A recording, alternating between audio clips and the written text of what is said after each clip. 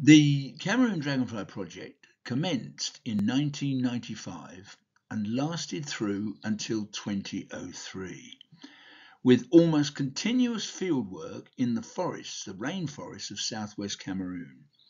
This is unique research, and it will probably never be repeated, and certainly not in Cameroon. So let's get started.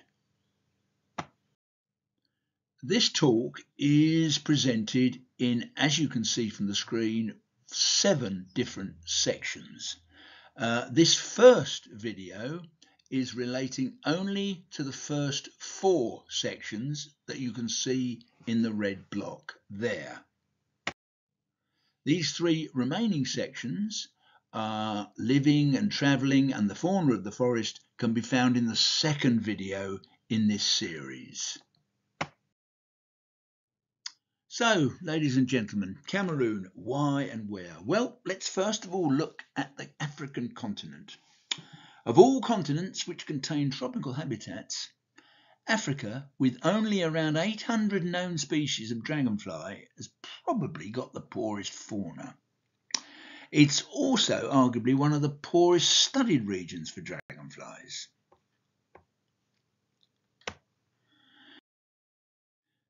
Here on this map, we go into a little bit more detail. The red rectangle is where Cameroon is situated, and you will see that yellow circle. That is where we basically studied. Now, this area, the yellow area, is part of the Bight of Biafra, the armpit of Africa, the wettest part of the African continent, where rainfall, in fact, in one of the towns that we visited, we went to a marsh quite regularly near this town. It has in excess of 10 metres of rain per year, the second wettest part in the world. This warm, wet region supports some of the greatest biodiversity on the continent. So going a bit further still, we're now into Cameroon itself. You can see there it's a very varied country, rainforest deep in the south, where we visited here around southwest Cameroon. Where the red rectangle shows. But if you go to the north, you go through savannah, right through into desert, right through as far as Lake Chad. Once again, the area we visited was in the red triangle, in the red rectangle. But why? This map here shows the upland areas that we studied. Why uplands, you may ask? Well, there's a myth about African rainforest. Most of the rainforests of Africa are less than 2,000 years old. There's a myth basically that these forests have been there for millennia upon millennia, and it's quite untrue. The forest, thanks to climate change, has expanded and contracted many times. And when the forest contracts, what is left are the upland refuges, from where future species and the forest itself expands when the climate becomes more suitable. These, of course, therefore remain areas of endemism and biodiversity and provide some of the most interesting areas for the biologist to study. Now, way back, the key feat in the 20th century, the key people who studied the dragonflies of Africa were Elliot Pinney, who worked mainly in the south, and Robert Gambles, who was based in Nigeria. Now, Graham Vick had the good fortune to live quite close to Robert Gambles towards the end of his life, and Gambles always said that if you ever get the chance, Graham, you should try and visit Cameroon. It's the holy grail for dragonfly studies. Graham tried for over many years, right through the 1980s, and then in the 1990s, he got his opportunity, and the CDP was formed. So there we have the situation. As I say, Graham and Mary Vick visited in 1995, had a great trip, made lots of contacts. But Mary decided that in 1996 she wasn't going to go back. So Graham contacted me, and that was it. We formed the Cameroon Dragonfly Project. And that is a photograph of the first 4 of us who went in summer of 1996, the first CDP visit. Chelmick on the end, Vic next, Don Tag, who many of you will know, and Pete Mitchell, who became our recorder.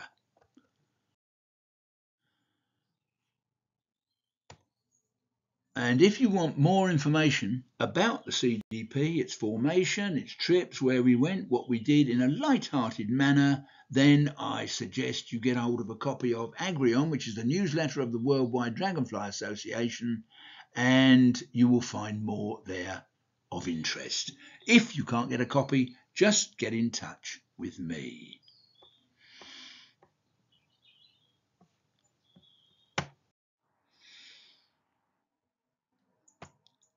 So there we are, folks, just a very brief look at where we went in the region. We flew on each trip to Douala, which is not the capital of Cameroon, but probably the biggest city. We then went on to Limbe, which was our basis, which was the former capital of southwest Cameroon in the Anglophone district, and that gave us a basis for studying around the base of Little Mount Cameroon. And finally, we landed up at Nyasaso, which is a small village on the base of Mount Coupe, which provided the base for all our work in the uplands around that area. We, in 1998, attempted to travel from Nyasaso right through to Takamanda, which was the site where Jackie Groves, who was doing research on lowland gorillas in the area, was providing lots of records. Unfortunately, we failed in that attempt. It was only a distance of about 130 kilometres, but we couldn't make it due to the terrible road conditions. That story and others relating to travelling in Cameroon will appear on the second video. Okay, folks, this next section outlines some of the fieldwork that we did and the habitats visited. Now, this first photo is a picture of Don Tag on our 1996 trip, looking up to the slopes, those lovely primary forest slopes on Mount Coupe, with a picture of the local secondary school, which is no longer in existence. Fieldwork on Mount Coupe, was no problem at all, because the Mount Coupe Forest Project, which at one time was financed by BirdLife International, I think more latterly by the World Wildlife Fund, gave us all the permissions, the permits for collecting, etc., etc. But that was not the case everywhere. But once away from Mount Coupe, it was absolutely essential to get the permission of the local chief. On our first trip out in 1996, typical enthusiasm, we dashed out of the van, having found a nice stretch of stream. In we went, collecting, but Otto, our local man, who I'll come to in a moment, he was very concerned about what we were doing, and we were eventually he was proved right. We were dragged out of the stream and taken down to the chief's palace. There we sat round the chiefs and discussed various matters. We threw the cola nuts. If I had time, I'd tell you more. But fortunately, the wheels were oiled by the fact that we had a nice bottle of scotch to hand over to the chief, and all was well. And out we were allowed to go back in the field. In fact, I don't know whether any of you have read books by Gerard Durrell, where not really very PC books now, because they deal with the collecting of animals for zoos. The one dealing with Cameroon was the Baffert Beagles, and you get the very distinct impression that Gerard Durrell himself spent most of the time sitting drinking scotch with the chief, letting his people, assistants, out there collecting the animals. So let's have a look at some of the habitats. This is one of the few large streams or low rivers that flows around Mount Coupe. Now, this was an atypical habitat. It's quite a large stream, as you can see, but I'm showing it because it was a particularly good area for Ishnid, hawker dragonflies. One particular example was, and you can see, folks, that as you know, I'm a larval man to my roots, and you're likely to see more larvae than you are adults in this presentation. However, this is the larvae of Afroeschinus scotius. The first record, in actual fact, for this in Cameroon as the adult was found by Mary Vick, caught on the first Cameroon trip in 1995. However, in this stream, the larvae are absolutely abundant, absolutely everywhere. We found all stages of existence. Now, another beast we found on this stream is this baby, Anax congolai. This is not really so much as a smaller stream species, much more edge of forest, but this is a huge Anax and found reasonably commonly around Mount Cameroon.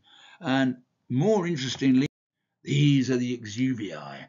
Now, if you go from the left, we have Hemianax epipygia, which is the one that we now get reasonably commonly in Europe, the small one. Then we go to our own Anax imperator, another similar Anax gourmet, but then we come to Anax congoliath, huge beast that it is, similar in size to the much more common, much more widespread Anax tristis. But now let's look at the real interest of the habitats.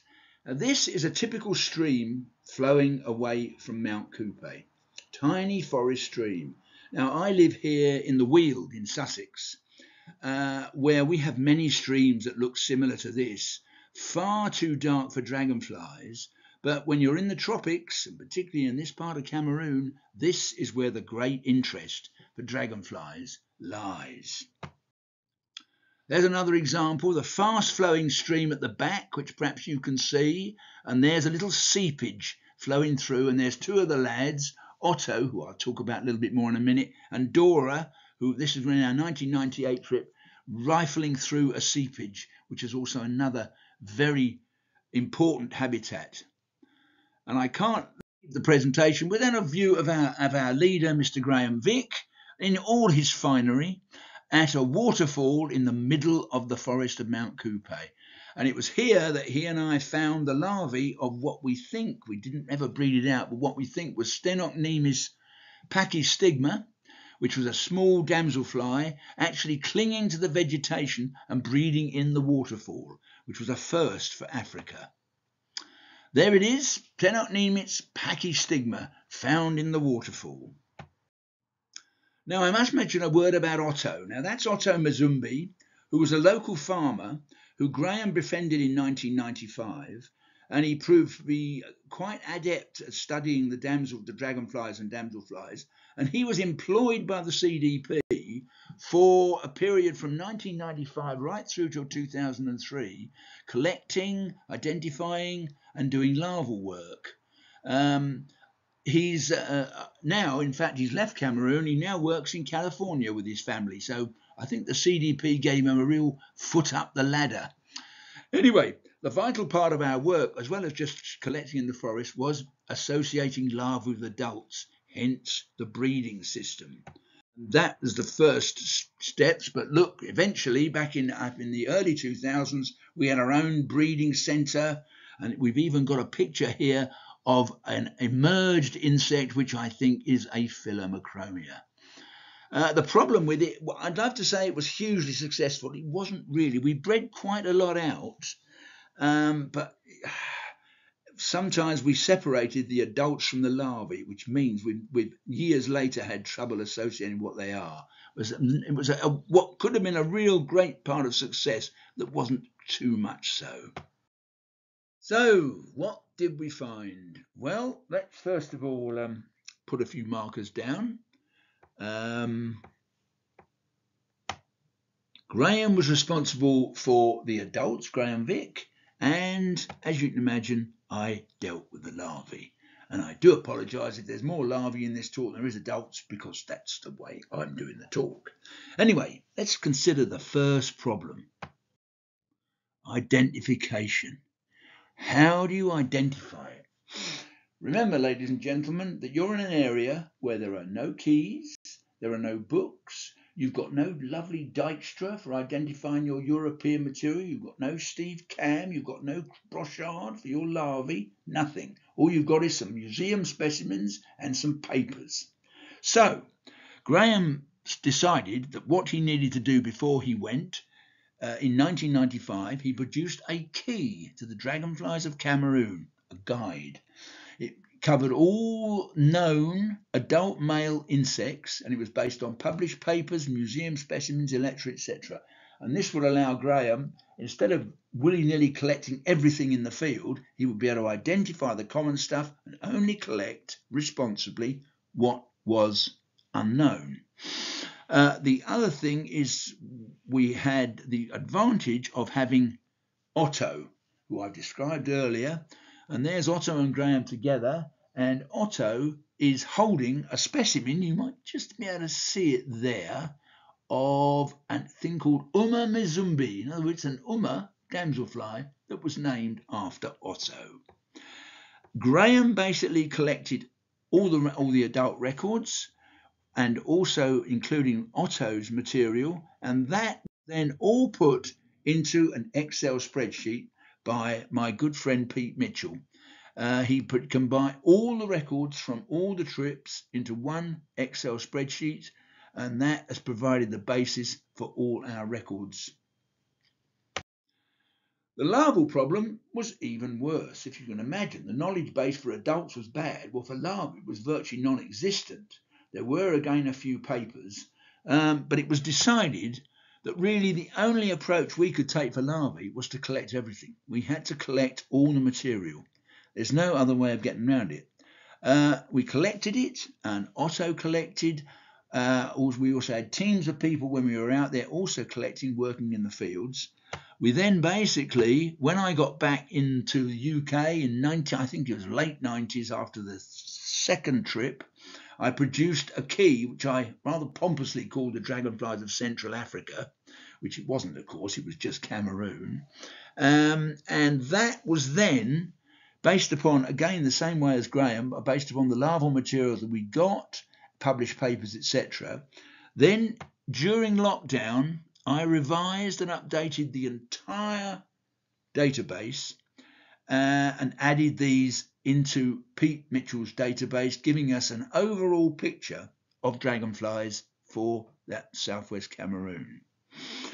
So what we found, Anisoptera dragonflies, we had 680 adult records, 380 larval records. So larvae was quite successful. 55% of the adult records were larvae, which was pretty good. As for Zygoptera, more adult records, which again you'd expect because Zygoptera are easier to collect, and only 107 larval records. 13% of adult for larvae, mainly because Zygoptera are harder to collect, they're smaller, more difficult to see. More importantly, we increased the records for the whole of Cameroon by more than 300%, and we added larval records. Previously in Cameroon, there had been none. So, what did we find? Well, this is an analysis of the adults. 66% were all libellulids, which are hawk, darters, skimmers, etc., which is what you'd expect. If you were in Europe and you went out and you analysed your records in Europe, I suspect you would find a similar situation. 66% would be them. But look what happens when you come to the larvae. Libellulae, much smaller, only 23%. Gomphidae, clubtails, 47%. LIS, by the way, cordulids, emerald dragonflies. 23% of larvae were emerald dragonflies. Certainly seems to be the case that the larvae presented a much different picture of the situation compared to the adults. Let's look at the top 10 genera, in which case. The top 10 genera for adults, there they are. They start with the most common, which was Orthitrum. Now, again, if you were in Europe, I expect Orthitrum would be a pretty common genera. Orthitrums are very common throughout Europe. They're common throughout Africa, very much so. But the second most common was Phylomacromia. Now, Phylomacromia is very closely related to our own macromia, which we find in southern Europe, which I have spent at least 20 years of my life studying. And Phylomacromia is very similar. But look, you would never say that would ever happen in Europe. But when you come to the larvae, it's even more interesting because Phylomacromia is the most common larvae found. The second most common was a gomphid, Paragomphus. Second most common larvae found. The third most common was caught, but we'll come to that later. Let's look at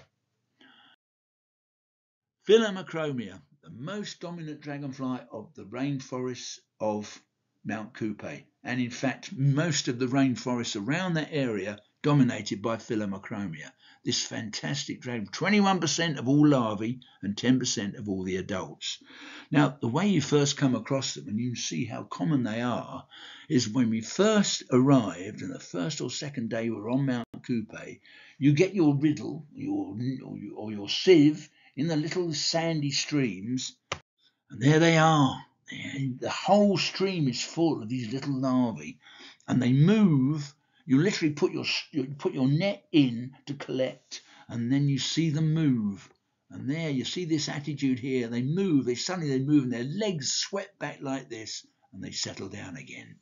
And once they settle down, you lose them. All you see, all this above the sound, is perhaps the wing cases, the two eyes, the nose knob. The mask is buried. So if you like, that's a praise eye view of Phylomacromia in the rainforest. These are the adults, but quite simple to identify. The Phylomacromia eniothorax was the one commonest on Coupe, but most local, with lovely green eyes, and Phylomacromia canneri with these yellowish eyes.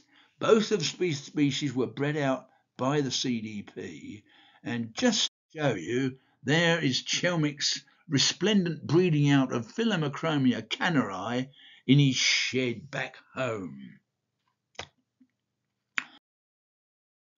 Gomphidae, as I mentioned, are the most dominant family. Look at the situation when it comes to the top 10 genera. Paragomphus was right down the end in terms of adults, in terms of adults. But on the larval front, look, 5 genera of gomphids were found in Cameroon, in the rainforests of Cameroon. So by far and away the commonest family were called Gomphidae. But look in a bit more detail. There is the most common dragonfly, and this is, you could argue, the most common dragonfly, club-tailed dragonfly throughout Africa. This is Paragomphus genii, the one you get in southern Europe and North Africa and throughout much of Africa. There are 30 other species in Africa, which is the most abundant genus. But let's look at the adult. The adults are very attractive, but the larvae are quite unique, very easy to identify. They are rather bullet-like, as you can see there, and they have this odd bent back fourth segment of the abdomen, which is quite diagnostic and quite unique, but as well as this bullet-like profile. But when it came to lockdown, and I decided to redo the whole of my database, I started finding another. This one, the mystery larva. Yeah, it's a bullet-like profile, certainly, but it's got a strange head. The antennae are wrong, and the labial palps, instead of being lovely and smooth, have got these crenations across them. And I, for a long time, was calling this Paraonychogomphus. And after much discussion and sending it to Frank Suling and other experts on African dragonflies, including K.D. Dijkstra, we eventually came to the conclusion, with other material that was known to be identified, this is a species called Cornygomphus, the second most common gomphid on the rainforest, the third most common dragonfly as larvae on the rainforest. So what of Cornygomphus adult? Well, I'd love to show you a photograph, but I don't have one because we didn't find any. Extraordinary. This is the third commonest dragonfly we found in the forest in larvae, and we didn't find any adults. Now, I should put a word in here for ADDO, ADDO, the African Dragonfly and Damselflies Online. It's a website produced by KD Dykstra, and if you want to know about African dragonflies, it's the place to go. Now, what ADDO says about the genus Cornygomphus, it was long known from a damaged holotype collected in mainland Equatorial Guinea in 1907. There are all sorts of other descriptions about it, but basically the summary is that the status of the genus and its two species then known require confirmation. But the distinctive structure of the appendages, etc., suggests that it's a valid genus. Well, it's certainly valid from a larval point of view, and it does kind of indicate the life cycle of some of these gomphids in the rainforests. The larvae are abundant, they feed abundantly, then they emerge, disappear into the canopy, and you never see them again until the females come down to oviposit. And an awful lot of the females of Gomphidae are very hard to identify.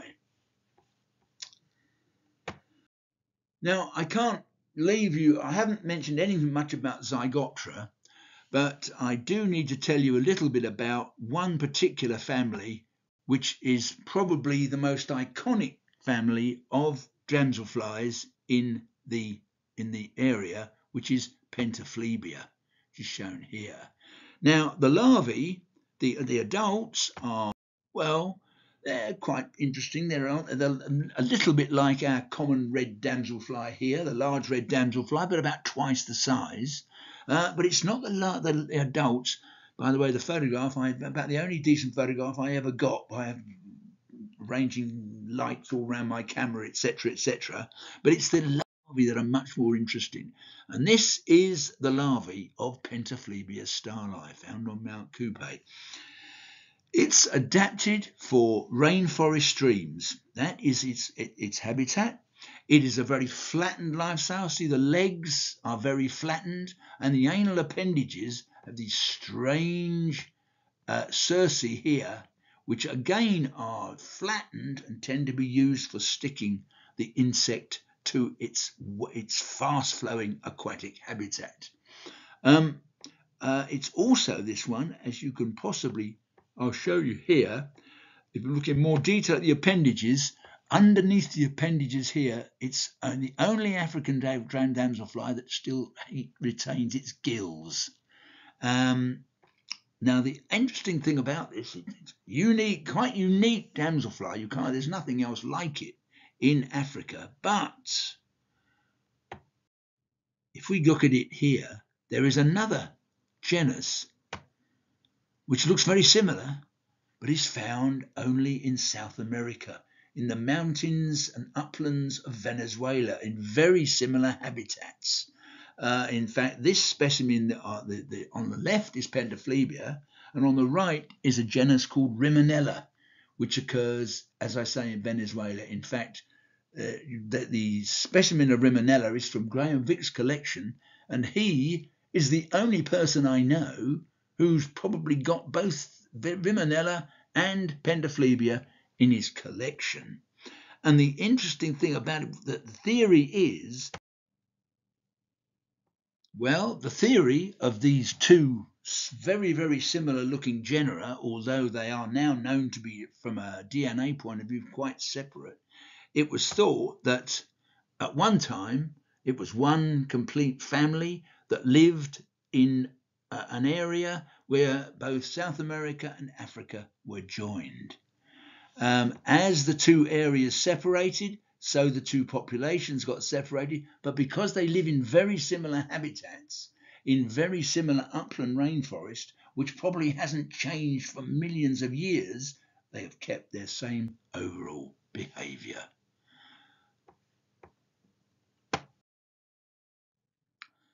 So, a few thoughts at the end of this talk. The man in the middle is Jacob. He was the patriarch, if you like, of the house in which we stayed for 1996 and 1998. And there he is, surrounded by his family, with us, the class of 1996, around him. I had long discussions with Jacob, who was strongly of the view that Cameroon would be much richer when it has cut down its forests, just as you in the West have. And it's very hard to argue against that argument, even though there are very persuasive arguments for keeping the forest, particularly in this part of Cameroon. One was, of course, the water catchments. All around Coupe, there are these sort of dam areas which are incredibly useful for dragonflies and vital for the village. Because Philomacromia would live there, but the water was then channeled down and carried into the water taps. And the water taps were around the village, and from 5:30 in the morning onwards, those water taps were running. They provided the vital source of water for the village. Without the forest, and this was a rather good little graphic done by the Mount Coupe Forest Project. On the left, you can see how the water which filters normally out of the forest and comes down for the people, and how on the right, if you get rid of the forest, you basically have a gutter draining the water away, wiping out the soil and wiping out the humans.